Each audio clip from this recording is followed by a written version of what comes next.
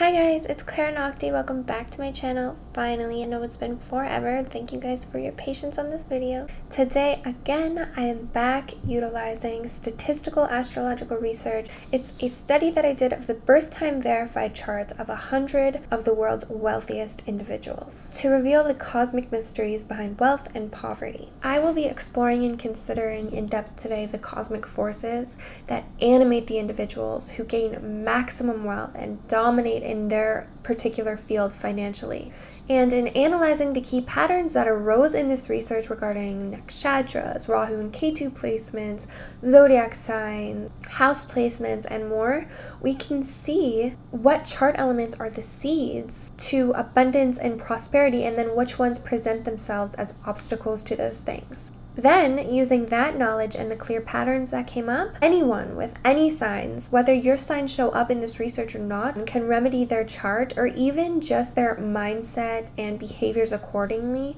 to mirror these very successful archetypes in order to experience personal financial growth. The most prominent placements that arose in this study form a shocking picture of what truly supports wealth. In what one might think would be like a lighthearted dive into luxury and abundance and indulgence, the data supported and encouraged contemplation of the smoky forces of poverty, dryness, emptiness, jealousy, betrayal, and darkness, and how the secret to wealth really lies in the utilization and control of these dark forces.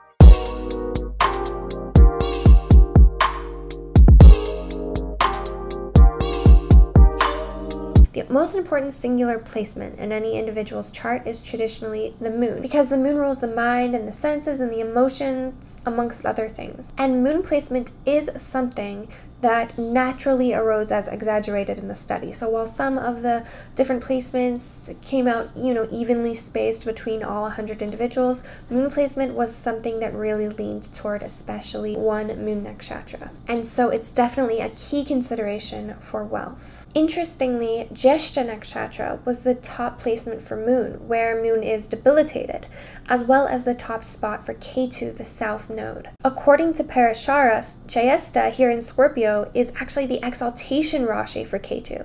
So now I'm going to explore Jyeshtha's overarching nature and how it's such a useful nakshatra as a moon or Ketu placement for cultivating major wealth. Jyeshtha nakshatra is traditionally in many ways considered the opposite of abundance, associated with Alakshmi, the dry and impoverished, jealous elder sister of Lakshmi, who is associated with the opposite nakshatra of abundance, Rohini, and Taurus. Lakshmi is always accompanied by her sister Alakshmi, who can be found in imagery as the owl that is near her or that she's riding.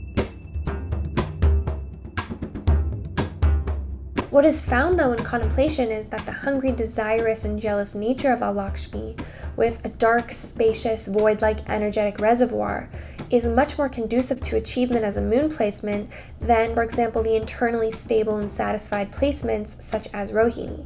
Alakshmi is correlated to the goddess called Jyeshtha, and in the mantra Mahodadi, it's said that the smoky, widowed Mahavijja Dhumavati, she is the same as the goddess Jyeshtha.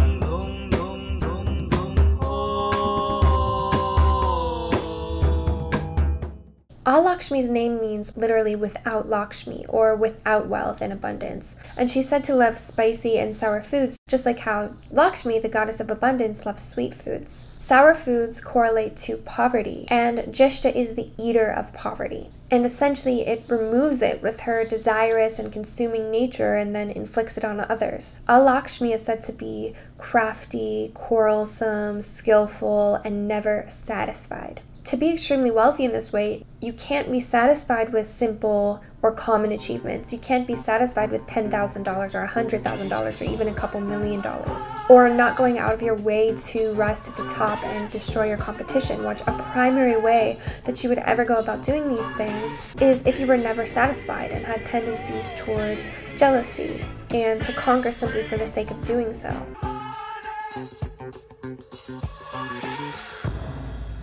I discussed in my previous video about Mercury dominant men, or my video on Jyeshtha Nakshatra, that this is the nakshatra in my research of more true achievers in any technical skill-based field than any other. People who cultivate skill to the level that it's truly inimitatable. Here again was the very voice of God. I was staring through the cage of those meticulous ink strokes at an absolute beauty.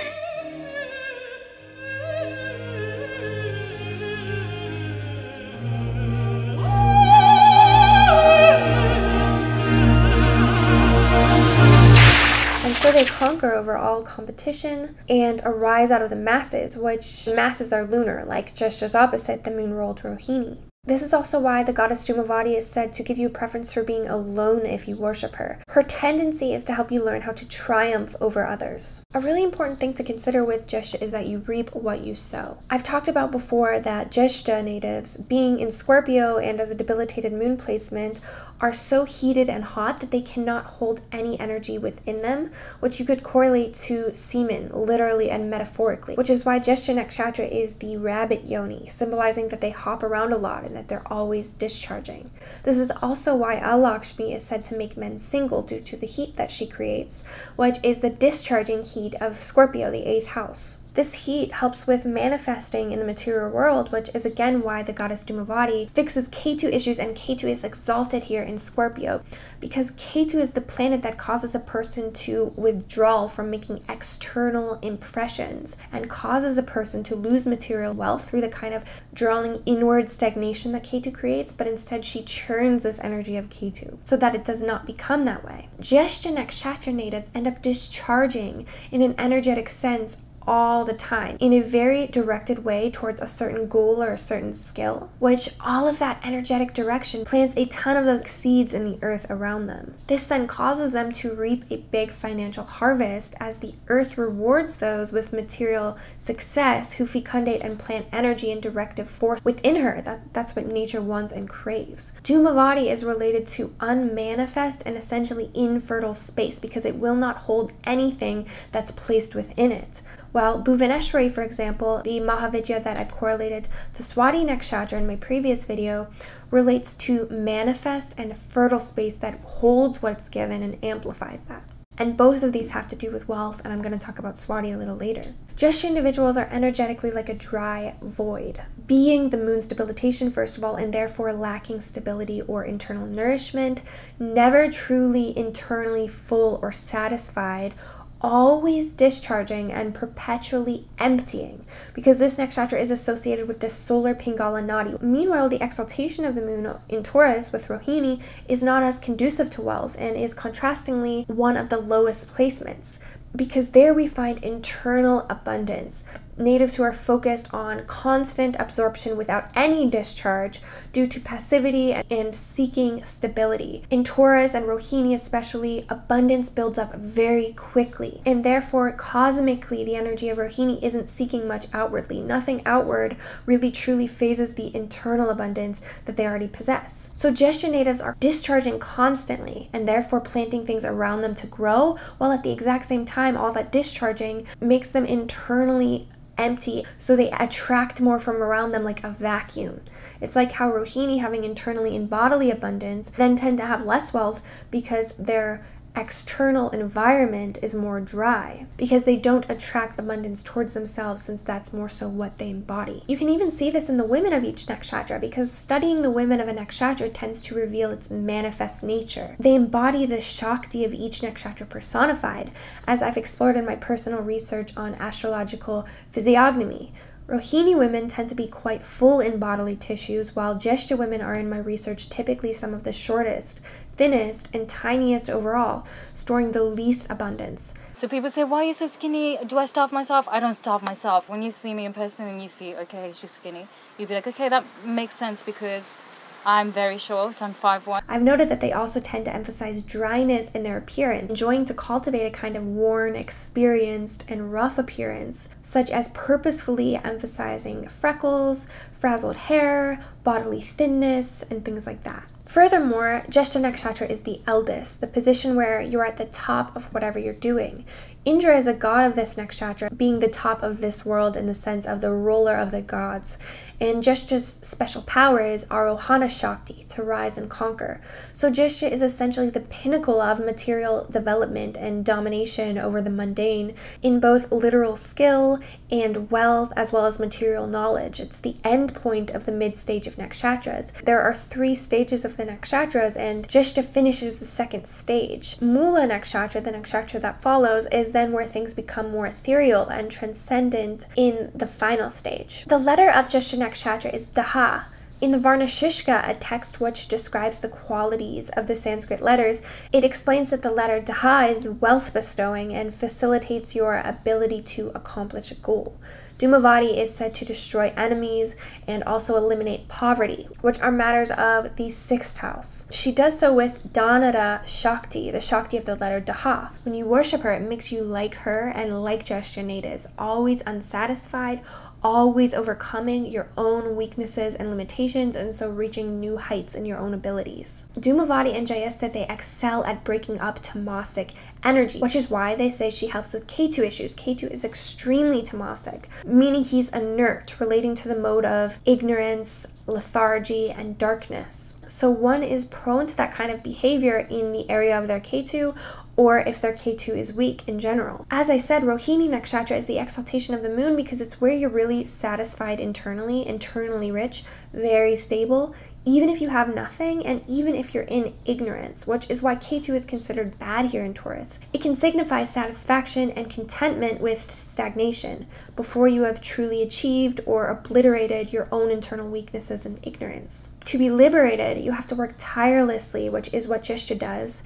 and engage in that Scorpio transformation, breaking up your tamasic nature and your ignorance with those heated, transformative energies of the 8th house. You can't break up tamas, the mode of darkness and ignorance, with only sattva, the mode of purity, because sattva won't break it up. You actually have to use those heated rajas, the mode of creativity and passion and action, to break up tamasic things, so then you can call in sattvas and not have impurity. Jyeshta Nakshatra, like the owl associated with this nakshatra, can see through Ketu's darkness and function even under these heavy dark energies, revealing the hidden treasures of reality, as Ketu is said to do. This is also why I've said before that Jyeshta natives often sleep very little too, because sleep is the tamu guna, and the natural state of the Jyeshta native internally is just to never rest.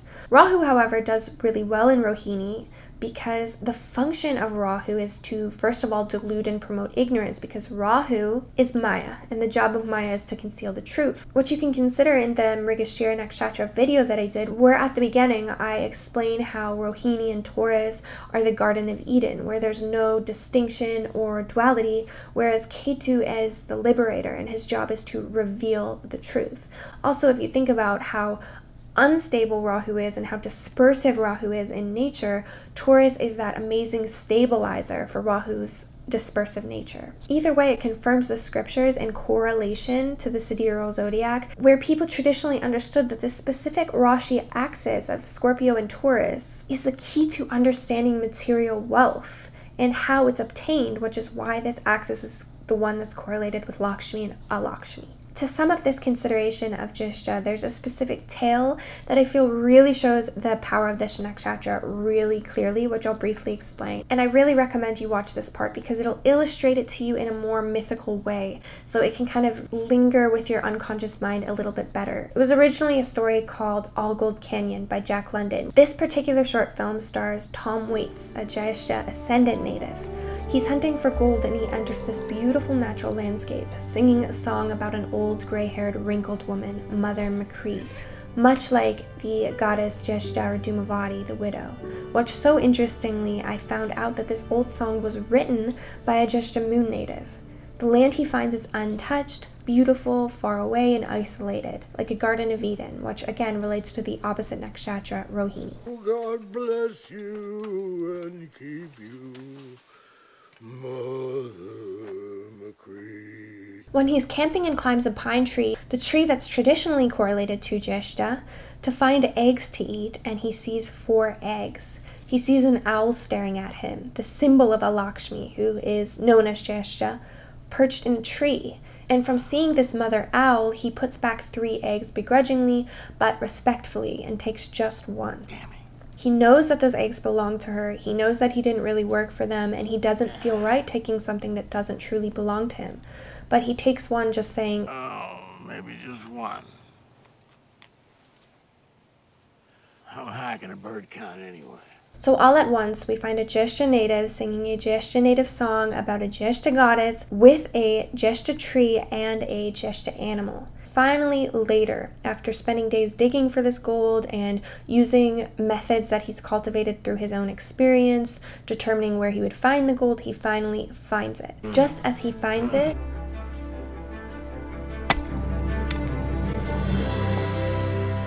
Mother McCree.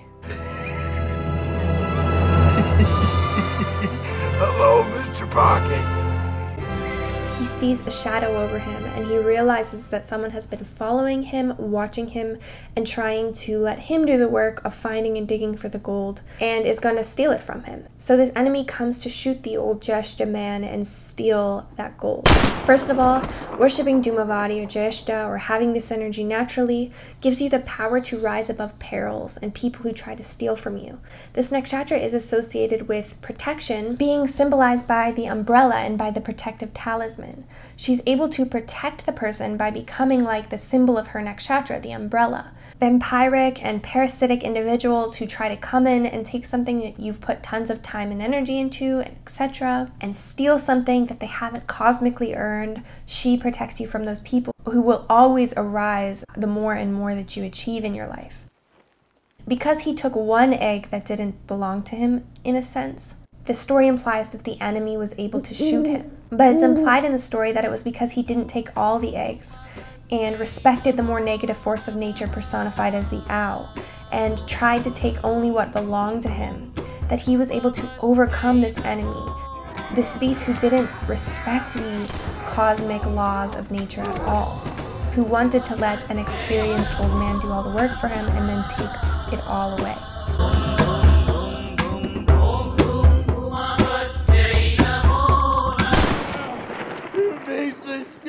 Put on my trail, let me do all the work, and shoot me in the back! There's a notable emphasis on smoke surrounding the old man when he attacks his enemy, and it's an interesting note that Dhumavati is the smoky goddess. The owl appears staring at the now dead thief, showing her influence there, and then the Jyeshtha man buries his attacker instead and leaves with his deserved wealth. Jyeshtha is where you yourself dig, work, find the treasure yourself, and have the right to it in a cosmic sense. Jyeshtha natives are unsatisfied until they develop the capacity to achieve things themselves. They only want to succeed through their own efforts, and they won't be satisfied stealing from others. For that reason, the harsh force of nature is protective over them, and they earn its respect, and it rewards them. Sure, I love the dear silver that shines in your hair, and the brow that's all furrowed and wrinkled with care. I kiss the dear fingers so toil-worn for me. Bless you and keep you, Mother McCree. Another major theme in the story is the concept of how you view nature. The film and book both emphasize the beauty of the landscape that the gold miner seems to completely ignore. He calls out to and only addresses Mr. Pocket, the pocket of gold that he's searching for, ignoring the treasure of the landscape as a whole, whereas it's contrasted that others might see the land itself as such beauty that it shouldn't be touched. Good night, Mr. Pocket. Sit tight, Mr. Pocket. This is a perfect contrast of Rohini and Jyeshta. When you're really under Rohini cosmically, the Garden of Eden, you're very under a stagnant kind of illusion that tells you or makes you feel that things are perfect as they really are, because you're happy with what you see and you're happy with what's already there. So you're not necessarily able to overcome and mine gold out of nature and become a king, which is Jyeshta, which disregards the stagnation, being in that tumultuous and transformative Scorpio, always looking to see how it can cause transformation that benefits him, rather than the stable and abundant Taurus. In the Rohini cosmic stage, you're more so a servant to and admirer of nature, not choosing to realize the power in shaping it and directing it respectfully, but more so worshiping it and even allowing it to conceal the truth from you. Like Adam and Eve before they ate the fruit to wake up from the illusory Garden of Eden, where they had no concept of good or evil or free will. The Garden of Eden is a blissful state, even if it is a state that is a bit stagnant and doesn't possess the knowledge that comes through hardship. So Jyeshta natives will forcefully cultivate nature and pour their seed into it. While I describe in the MMA survey video that I did, the way that Rohini more so withholds their seed, even in the sense of semen.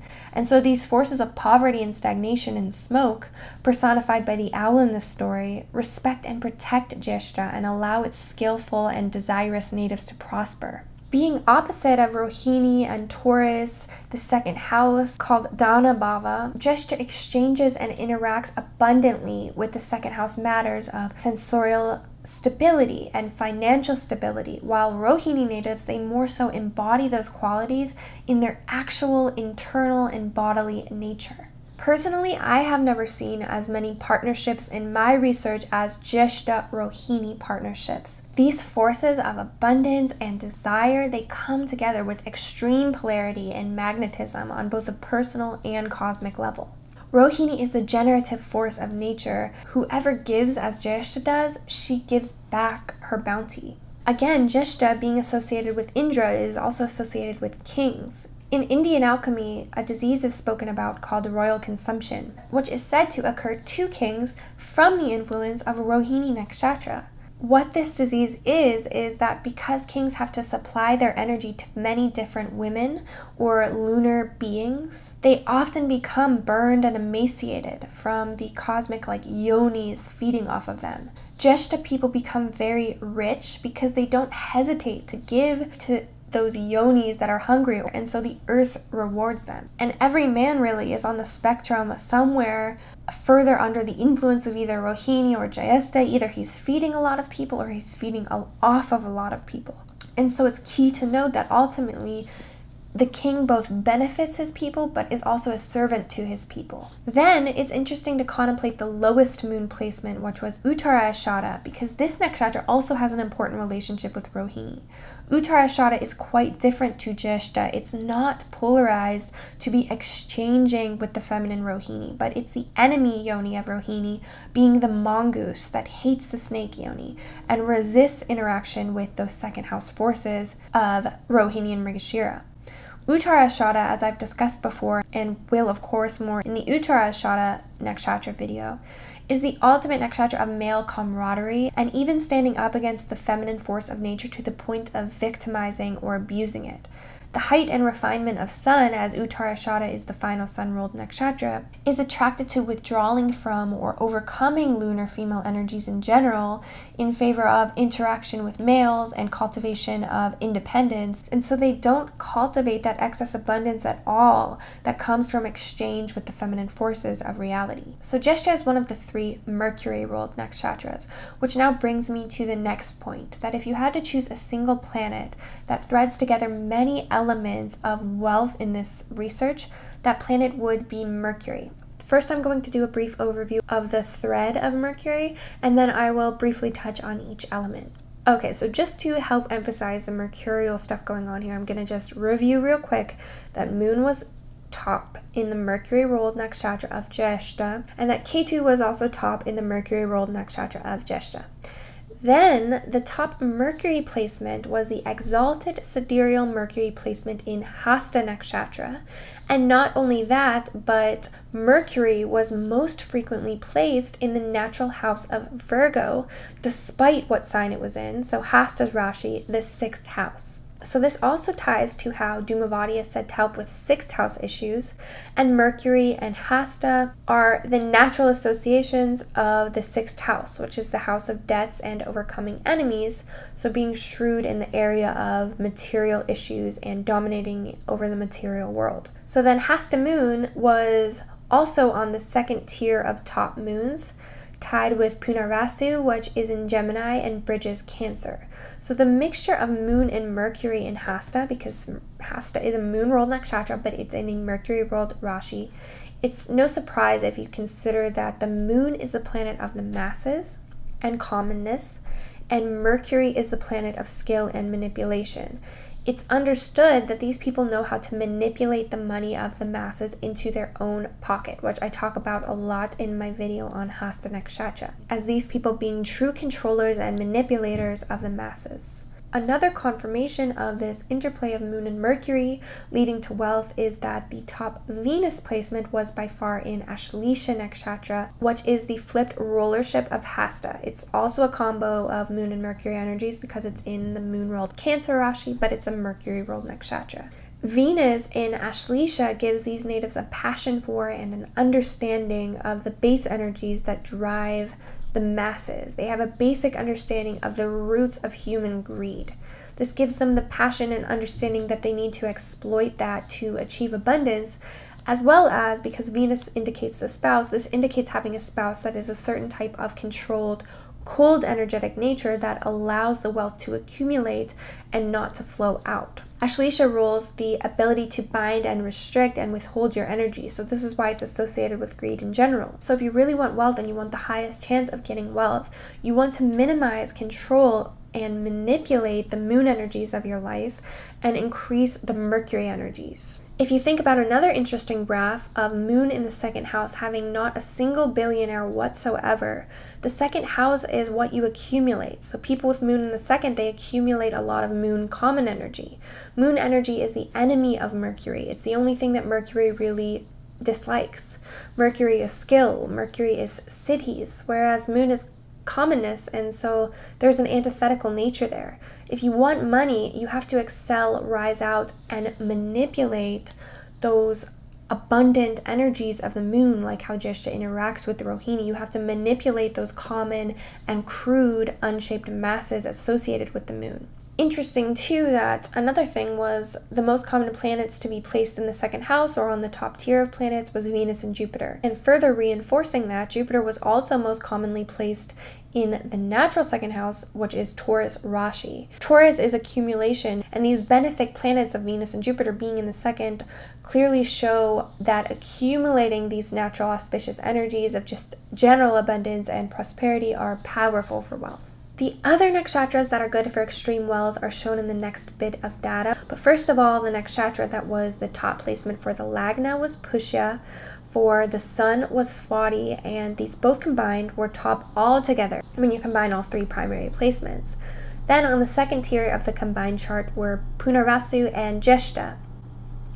All of these nakshatras relate in some way to space and growth, as I'm going to explore now. The deity of Pushya is Brihaspati, Jupiter, and Jupiter is the planet that radiates more energy than he receives, so his natural tendency is to just constantly expand internally, to accumulate and store more and more, and just have this huge abundance to continue to give to others.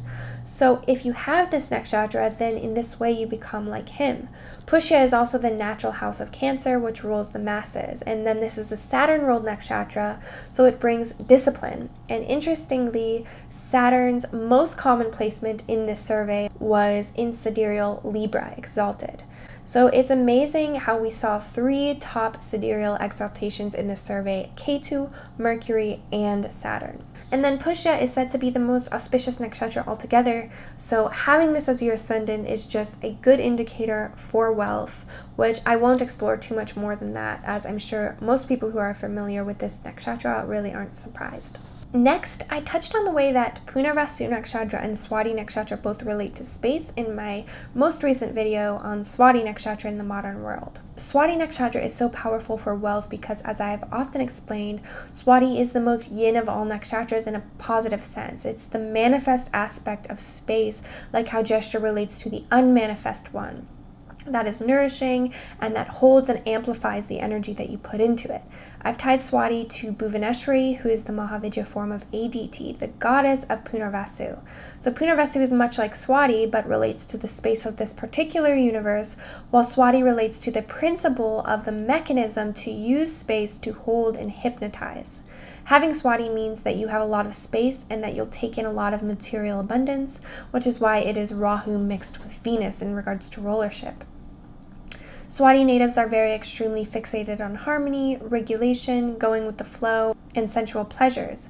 Because it's in Libra, it has a mindset of equilibrium, which is the essence of power and success. This is why out of the Rahu Nakshatras, it's the only divine one, because to fixate on harmony and balance is very auspicious. If you don't have enough space, you can't soak in and absorb the wealth. These individuals of the movable nakshatras of Swati and Punarvasu have so much space that they just have some of the biggest natural spheres of being able to soak in and then amplify wealth with their very nourishing internal space, which is why Bhuvaneshwari is, for example, associated with massive windfalls of wealth. And also, Bhuvaneshwari is said to fix moon problems. So if you worship Swati, it improves your moon, and so this again ties to the healing or perfection of moon energies rather than accumulation of them. And then also, if you think about coral reefs, coral being a symbol of Swati, they grow very broad and large over time, and this is how Swati accumulates and controls to build up more momentum slowly over time. And these qualities of regularity and equilibrium is why Saturn is exalted here in Libra, because he is the regulator and the emblem of control. So contrary to what you might think that you have to be full of auspicious and abundant natural energies to have wealth. But oftentimes what you really want to be is empty and dry, like the void of Jyeshta, which can never be fulfilled. Or you want to be empty and vast, like the devotional fertile space of Swati and Punarvasu.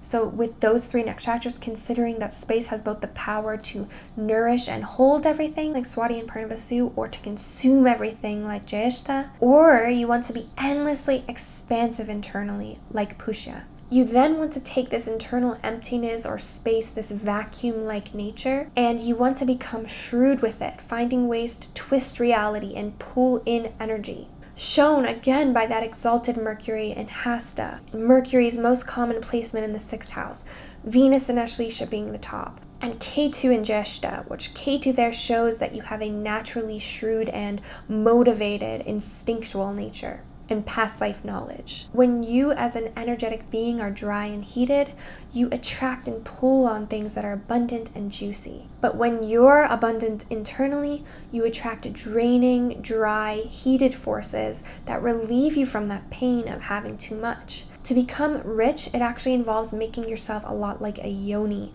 hot, empty, spacious, and consuming, and not necessarily naturally abundant and fulfilled like Rohini, or phallic like Uttara Shada. Saturating yourself in these dark, dry energies actually leads you to more wealth. The goddess of poverty in transcending duality actually makes you the wealthiest.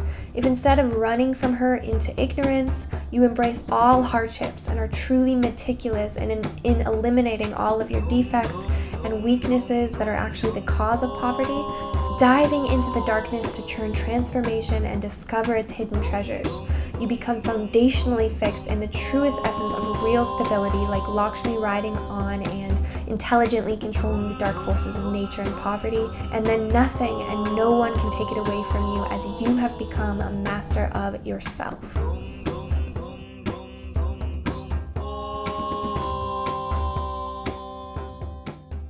I've also started a Patreon page where you can support my channel, and what I'm hoping to do with that Patreon is always have a little extra page or two of stuff that I've taken out of my videos to give to the members of my Patreon. So almost every video will have a little extra something for the people who support my Patreon. And for this video in particular, I'm going to be uploading a document on there that shows a bunch more of the graphs that you can pour through, some of the ones that I wasn't able to touch on in this video or discuss, so you can check out a ton more of the placements and what the results were. Sometimes when I make these videos, people can become confused on how to take the philosophical understandings and apply them to their charts practically. And if you're interested in working with me, I would love to take a look at your chart and help you figure out in what field or with what kind of behavior or with what spiritual practice you will find the highest potential for financial growth.